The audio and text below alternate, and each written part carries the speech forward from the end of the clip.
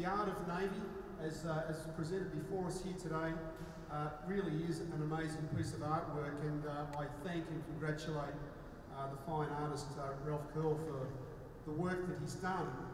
And I must admit, when the concept of commissioning this artwork was first put to me by my team, I wasn't immediately convinced. I have a piece of artwork hanging in my office, which is HMAS Sydney, as she leads the First Fleet on the convoy to Gallipoli. Obviously a very famous historical piece of artwork which captures the Navy of 1914 perfectly. And so then, as I reflected on where the Navy is today in 2019, it became very obvious very quickly that contemporary art is the art that I want reflecting our Navy. And I'm absolutely delighted with the finished product that Ralph and the team have produced, and it does absolutely reflect the contemporary Navy of 2019.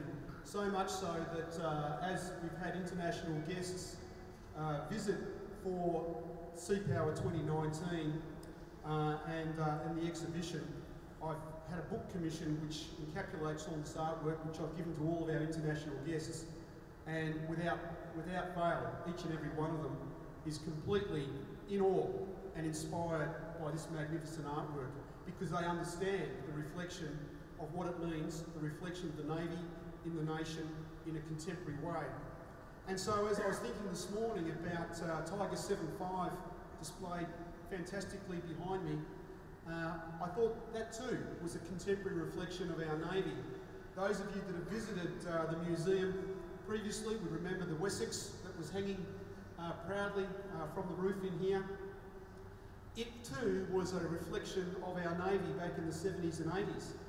And I remember very proudly that I flew in the Wessex when I was a midshipman, but I don't know anybody currently serving in our Navy that flew in that particular aircraft. Vince Di Pietro, who's well known to many of you, would proudly come in and talk about that being his aircraft. But I think now having a Seahawk in this place, which started its operational flying career about the same time that this museum was open, is a contemporary reflection of our Navy. And as I look amongst the men and women gathered here today, I can see a number of you who have worked in, flown in, broken, fixed, or in some way been associated with Tiger 7.5. And unlike the Wessex that used to hang here, which nobody had flown in, I know that at least one of our naval aviators, Todd Glynn, actually flew this aircraft. And I'm sure that Todd could tell us many stories about the transition from the Seahawk Bravo to the Romeo, which is now in service with our Navy.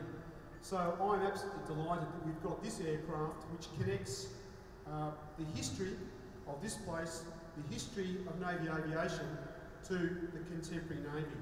And I'd like to thank and again congratulate the Australian National Maritime Museum on the exhibitions that they have here, but more importantly, the connection that they have with our Navy and the support that they give us every day.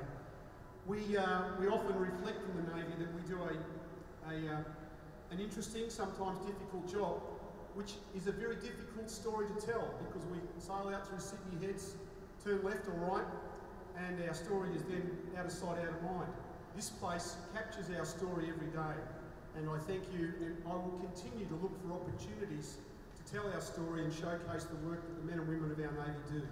So on behalf of the Navy, I'd like to thank Ralph for his inspirational artwork, and I'd like to thank Tanya and the team here at the National Maritime Museum for what you do for us, and what you do for our country in celebrating and commemorating what our Navy has done and we will continue to do into the future. Thank you all.